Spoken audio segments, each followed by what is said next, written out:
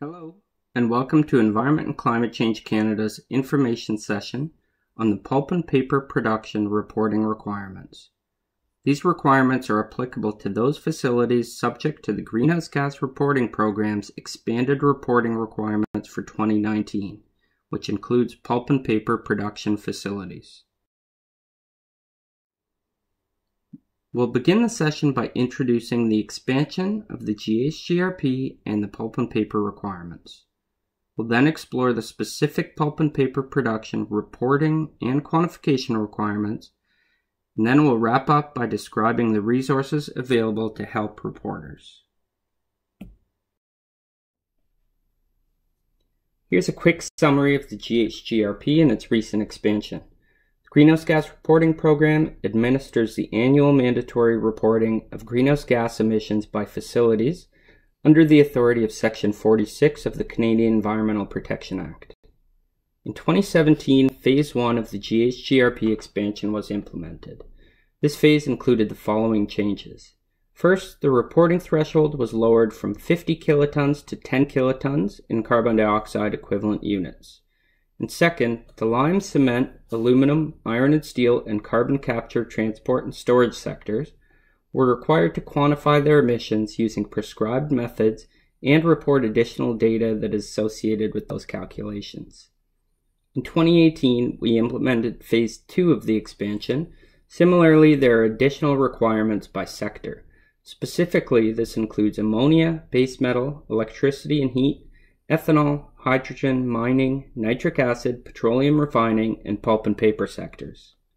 For 2019, while some small adjustments have been made, this year continues the same requirements from the first two phases of the expansion. Pulp and paper production reporting requirements are found in Schedule 17 of the 2019 GHGRP notice, and prescribed quantification methods are found in Section 12 of Canada's Greenhouse Gas Quantification Requirements document. For this sector, industrial process emissions from carbonate use in the chemical recovery process are to be reported, as well as any wastewater emissions. The lime production reporting captured in Schedule 8 of the 2019 notice and the related quantification requirements are not applicable to pulp and paper facilities. Industrial process emissions from lime kilns at pulp and paper facilities are covered under the Pulp and Paper Reporting Schedule, Schedule 17 of the notice. Note that while not discussed in this video tutorial, fuel combustion and flaring reporting requirements are applicable to pulp and paper facilities as well. These requirements are discussed in a separate video tutorial. With respect to reporting requirements, pulp and paper facilities must report annual carbon dioxide emissions from the addition of carbonates, as well as annual methane and nitrous oxide emissions from wastewater treatment. Some additional parameters are also required to be reported depending on the method chosen. These may include quantities and carbon contents of input and output carbonates, as well as the fraction of calcination achieved by carbonate type. Finally, the annual quantity of pulp produced must also be reported.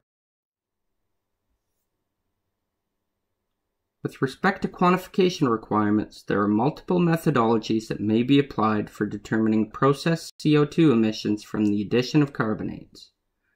The mass balance methodology uses the carbon content of inputs and outputs to calculate emissions, while the emission factor method uses the fraction of calcination achieved.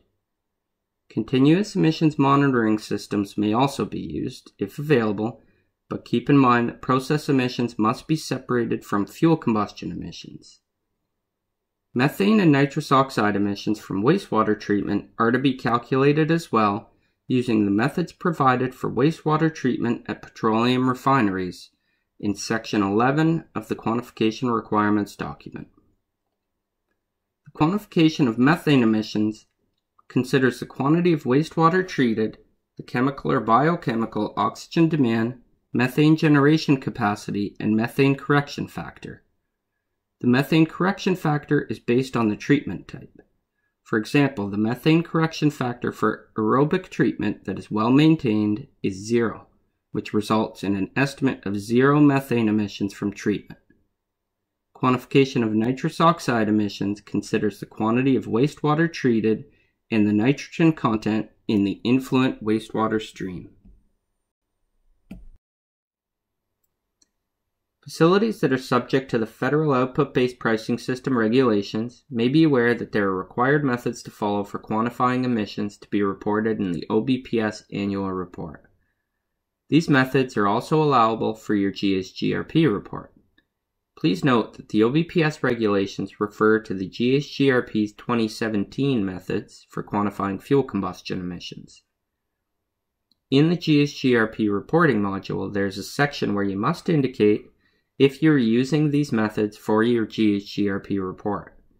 If you select yes for this option, the methodologies that you can select on the subsequent screens no longer refer to the 2019 GHGRP methods. They refer either to the 2017 GHGRP methods or other applicable OBPS methodologies. Note that it is not mandatory to use the OBPS required quantification methodologies for reporting to the GHGRP. It is an option for those facilities subject to the OBPS regulations. Further, in the OBPS reporting system, there is a function provided that will generate an OBPS to GHGRP printout based on the emissions you are reporting in the annual OBPS report. This is not intended for facilities that are subject to expanded GHGRP requirements. In the GHGRP report, after reporting the detailed information for each applicable activity, there is a function that automatically populates the total emissions categories based on the previous emissions information provided. Therefore, there is no need to use the printout. To wrap up, this slide lists the resources available to help facilities in completing their GHGRP report. Our website listed here is the place to go, where you can find a link to the 2019 GHGRP notice, which describes the latest reporting requirements.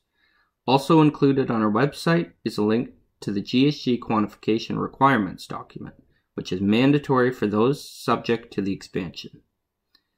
You will also find the technical guidance document on reporting greenhouse gas emissions. This helps to explain the notice and specific technical requirements.